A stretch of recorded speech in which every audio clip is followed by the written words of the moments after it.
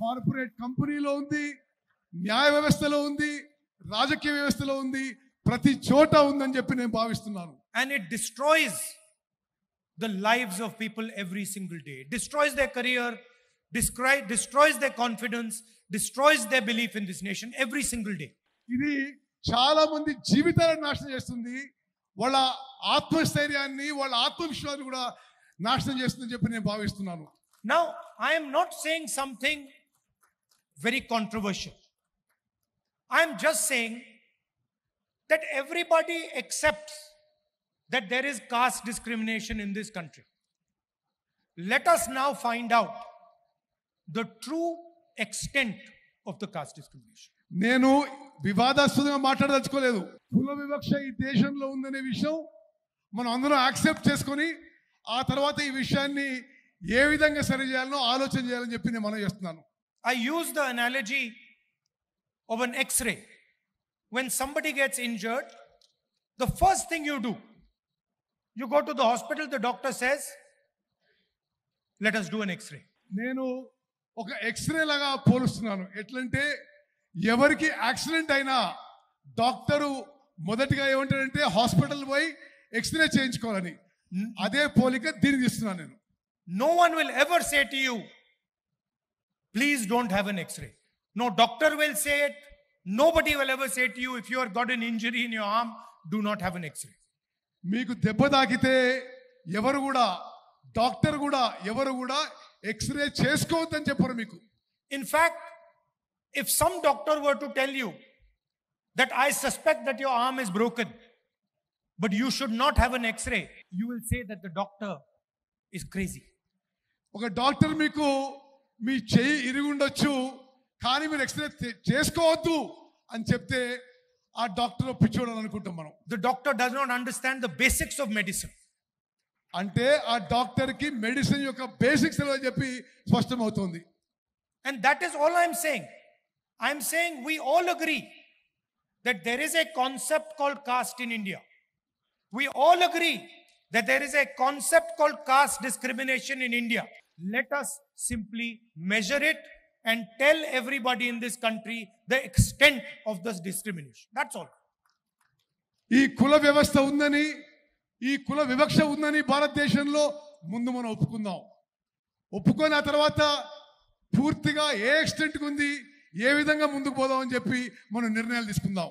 And the moment I say this, the people in the BJP, the leaders of the BJP, the Prime Minister suddenly start to say that I am dividing the country. నేను ఇది మాట్లాడగానే BJP నాయకులు, ప్రధానమంత్రి కూడా నేను దేశాన్ని విభజించే ప్రయత్నం చేస్తున్నానని నా మీద ఆరోపణలు చేస్తున్నారు. Since when has revealing the truth of this country divided this country?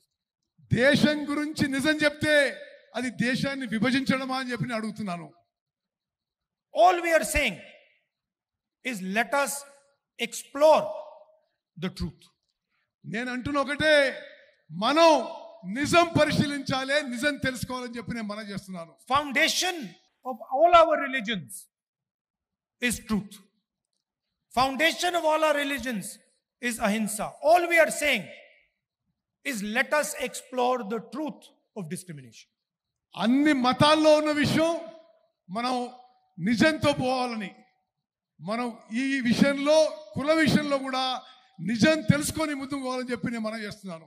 First of all, let us find out how many Dalits, how many OBCs, how many Adivasis, how many minorities, how many general caste, how many women there are in this country. మనము ఈ census ద్వారా ఎంతమంది దళితులు ఉన్నారు, ఎంతమంది ఆదివాసులు ఉన్నారు, ఎంతమంది ఓబీసీలు ఉన్నారు, ఎంతమంది మహిళలు, ఈ వివరాలన్నీ కనుక్కునే అవకాశం ఉంటుంది. After that, let us find out how is wealth distributed in this country. అది చేసిన తర్వాత దేశం యొక్క ధనం ఏ విధంగా ఈ సామాజిక వర్గాల్లో మరి విభజించబడదో అది కూడా కనుక్కుందాం. What share of wealth do Dalits have? What share of wealth do OBCs have? What share of wealth do women have? Let us find this out. దేశం యొక్క ధనం దళితుల దగ్గర ఎంత ఉంది, ఆదివాసుల దగ్గర ఉంది, ఓబీసీల దగ్గర ఎంత ఉంది, అది మనం కనుక్కోవాలి. Let us find out how many poor general caste people there are. ఎంతమంది నిరుపేదలు ఉన్నారో మరి తెలుసుకోవాలి మనం. Let us ask ourselves the question, how many Dalits are there in corporate India? How many OBCs are sitting in the top 500 companies of this country? How many OBCs, Dalits, Adivasis are there in the judicial system? How many Dalits, OBCs, Adivasis are there in our forces? Let us ask these questions. Why are we scared of asking these questions? ఎంతమంది దళితులు, ఆదివాసీలు, ఓబీసీలు corporate కంపెనీల్లో కనుక్కోవాలి, న్యాయ వ్యవస్థలో ఎంతమంది కనుక్కోవాలి, సైనికులు ఎంతమంది ఉన్నారో కనుక్కోవాలి. ఇది అవసరం అని చెప్పి నేను భావిస్తున్నాను. The only people who can resist asking this question are the people who are hiding the truth, who do not want the people of India to know the truth about discrimination in this country. దీనికి వ్యతిరేకం ఉన్న వాళ్ళు కేవలం నిజం బయటికి రావద్దు అనే వాళ్ళే దీనికి వ్యతిరేకం అని చెప్పి నేను మనవి చేస్తున్నాను. Those would be the people who benefit from the discrimination. వీళ్ళు ఈ కుల వివక్ష వల్ల లబ్ధి పొందే వాళ్ళే ఈ నిజం బయటికి రావడానికి ఇష్టపడటం లేదు. I'm still wondering why the Prime Minister has not publicly said that he wants to challenge the idea of discrimination in Indian society. నేను ఆశ్చర్యపోతున్నా, ప్రధానమంత్రి గారు ఇప్పటి వరకు కుల వివక్ష విషయాన్ని ఈ దేశంలో ఛాలెంజ్ చేయడానికి ముందుకు వస్తున్నానని ఒక్కసారి కూడా మాట్లాడలేదు. Why hasn't he said he wants to know how many Dalits there are in India's boardrooms? మరి ఇండియా కార్పొరేట్ కంపెనీల్లో ఎంతమంది దళితులున్నారో మరి నరేంద్ర మోదీ గారికి తెలియవద్దని ఎందుకున్నది? How many OBCs are in our judicial system? ఎంతమంది ఓబీసీలు మన న్యాయ వ్యవస్థలో ఉన్నారని మరి నరేంద్ర మోదీ గారికి తెలియాల్సిన అవసరం ఉంది. How many Adivasis are anchors in our media system? ఎంతమంది ఆదివాసీలు మన మీడియాలో యాంకర్ల పాత్ర పోషిస్తున్నారు కూడా తెలియాల్సిన అవసరం ఉంది. Why is he scared of asking these questions? ప్రధానమంత్రి గారు ఈ ప్రశ్నలు అడగడానికి ఎందుకు భయపడుతున్నాడు? I committed on behalf of the Congress party in Parliament House that we will carry out a national caste census. నేను కాంగ్రెస్ పార్టీ తరఫున పార్లమెంట్ లో స్పష్టంగా చెప్పిన మేము జాతీయ స్థాయిలో క్యాస్ట్ సెన్సస్ చేస్తామని హామీ ఇవ్వడం జరిగింది. And we will demolish the artificial barrier of 50% reservations that has been placed in front of this country.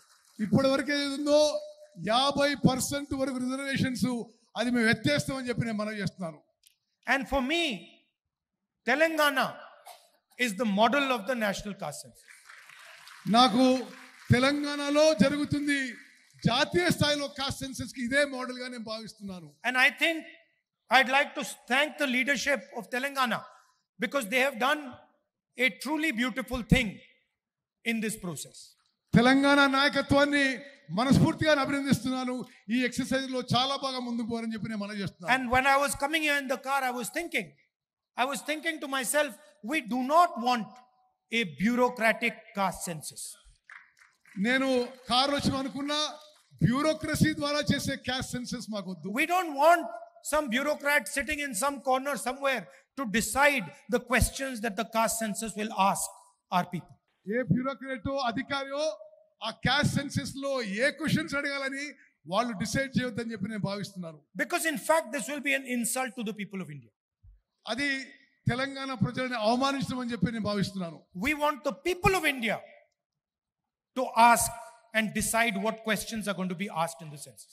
మేము సామాన్య ప్రజలు నిర్ణయం చేయాలి ఏ ప్రశ్నలు అడగాలి ఏ ప్రశ్నలు అడగాలని చెప్పి. We want the Dalits, the OBCs, the Adivasis, women, we want them to decide exactly what questions are going to be asked. నేను కోరుకునేది దళితులు, ఆదివాసీలు, ఓబీసీలు వీళ్ళు నిర్ణయం చేయాలి ఎటువంటి ప్రశ్నలు అడగాలని చెప్పి. And as a result, we will not just get a caste census.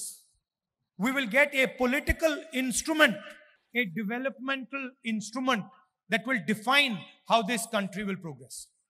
అయితే దాని ద్వారా కులగణనే కాదు అభివృద్ధికి ఏ విధంగా ముందుకు పోవాలి, రాజకీయాలు ఏ విధంగా పోవాలి, రాజకీయాలు ఏ విధంగా ముందుకు పోవాలని ఒక మార్గం ఏర్పడుతుందని చెప్పి నేను భావిస్తున్నాను. Please understand that what we are designing here is not simply a caste census. What we are designing here is the system of governance of the future of this country. మేము ఇక్కడ చేస్తుంది క్యాస్ట్ సెన్సెస్ గారు. రానున్న తరాలకి మరి ప్రభుత్వాలు ఏ విధంగా ముందుకు పోవాలి, అడ్మినిస్ట్రేషన్ ఏ విధంగా ముందుకు పోవాలి, అది మేము డిసైడ్ చేస్తున్నాం చెప్పి నేను మనం చేస్తున్నారు. Some time back I was talking to one of the world's experts on equality. కొన్ని రోజుల క్రితం నేను ప్రపంచంలోనే సమానత్వం గురించి ఒక ఎక్స్పర్ట్ తో మాట్లాడుతున్నాను. He is one of the world's experts, economist. He is one of the world's experts.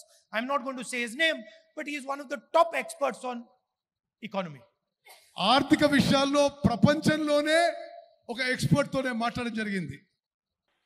On inequality. అసమానత్వం గురించి నేను ఈ ఎక్స్పర్ట్ తో మాట్లాడడం జరిగింది. And he said to me, Mr. Gandhi, do you realize that India is one of the most unequal countries on the planet? ఆయన నాతో ఏమంటే, గాంధీ గారు మీకు తెలుసా ప్రపంచంలోనే భారతదేశంలో ఎక్కువ అసమానత్వం ఉందని చెప్పి ఆయన చెప్పడం జరిగింది. And he gave me a presentation on how India is one of the most unequal societies on the planet. అతను నాకు ప్రెజెంటేషన్ ఇచ్చాడు. ప్రపంచంలోనే భారతదేశంలోనే ఎక్కువ అసమానత్వం ఈ సమాజంలో, భారత సమాజంలో ఏ విధంగా ఉందని చెప్తూ. And after his presentation I said to him, my brother, you are telling me that India is one of the most unequal societies on the planet, but your analysis does not even include the single biggest discriminator in Indian society, which is called caste. నువ్వు చెప్పిన విషయాలు విన్నా కానీ నీ presentation లో భారతదేశంలో అతి ఎక్కువ అసమానత్వం కుల వివక్ష గురించి మాట్లాడలేదు. So in fact your analysis hugely underestimates the inequality in Indian society. మీ విశ్లేషణ భారతదేశంలో ఉన్న అసమానత్వం ఇంకా ఎంత భారీగా ఉందో కూడా మీ విశ్లేషణ కూడా లేదని చెప్పి నేను మనం చేస్తున్నాను. So why I'm telling you this is because inequality means something completely different when you have a caste system in place. అసమానత్వం అనేది కుల వివక్ష ఉన్నప్పుడు, కుల వ్యవస్థ ఉన్నప్పుడు ఇంకా మరీ ఎక్కువ ఉంటుందని చెప్పి కూడా మనం చేస్తున్నాను. A Dalit person in India could not be touched. భారతదేశంలో దళితులకు అంటరానితనం ఉందనే విషయం మనందరికీ తెలుసు. Do you realize the level of inequality that person would feel if society is not allowed to touch him? సమాజంలో ఒక వర్గంలో అతన్ని ముట్టడానికే వీల్లేదంటే ఎంత అసమానత్వం ఉండిందో గమనించాలి. This does not exist anywhere else. ఇది ప్రపంచంలో ఎక్కడ లేదు. And so what we have to understand is that discrimination in India is unique and probably among the worst in the world. ప్రపంచంలోనే అన్ని దేశాల్లో ఈ వివక్ష అనేది ఎక్కువ ఉంది భారతదేశంలోనే చెప్పి నేను మనం చేస్తున్నాను. And if we want to talk about a powerful country, if we want to talk about progress, if we want to talk about happiness among our people, the absolute first thing we need to do is identify the amount of discrimination and the nature of discrimination that is taking place.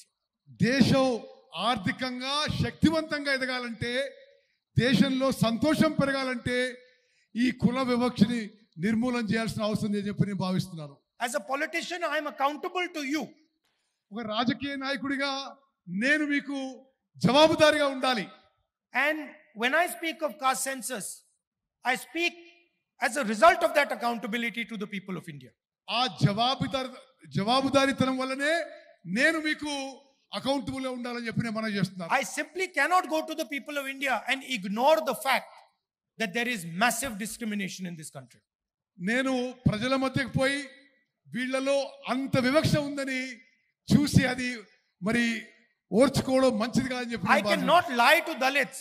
I cannot lie to Adivasis. I cannot lie to minorities. I cannot lie to women that this country is fair to you. దళితులకి, ఆదివాసీలకి, ఓబీసీలకి, మహిళలకి ఈ country మీకు సమానంగా ఉంటుంది, మీకు fair గా ఉంటుందని చెప్పలేకపోతున్నాను. Other people may be able to lie to you about it. I cannot lie to you about it. నేను ఆ విధంగా అబద్ధాలు చెప్పలేకపోతున్నాను. So I am fully committed to ensuring not only that caste census happens in Telangana, but that Telangana becomes the model for the caste census in the country. నేను తెలంగాణలో కులగణన చేయించడానికే కాదు, భారతదేశానికే Telangana role model కావాలని నేను ప్రయత్నం చేస్తున్నాను. I'm sure there will be some shortcomings in our caste census in Telangana. నాకు తెలుసు కొన్ని పొరపాట్లు జరగొచ్చు కాస్ట్ సెన్సస్ లో. We will try and iron out those shortcomings. ఆ పొరపాట్లన్నీ సరి చేసుకుంటూ ముందుకు పోతాం. And I would like this to be a conversation between civil society, the people of Telangana and the government of Telangana.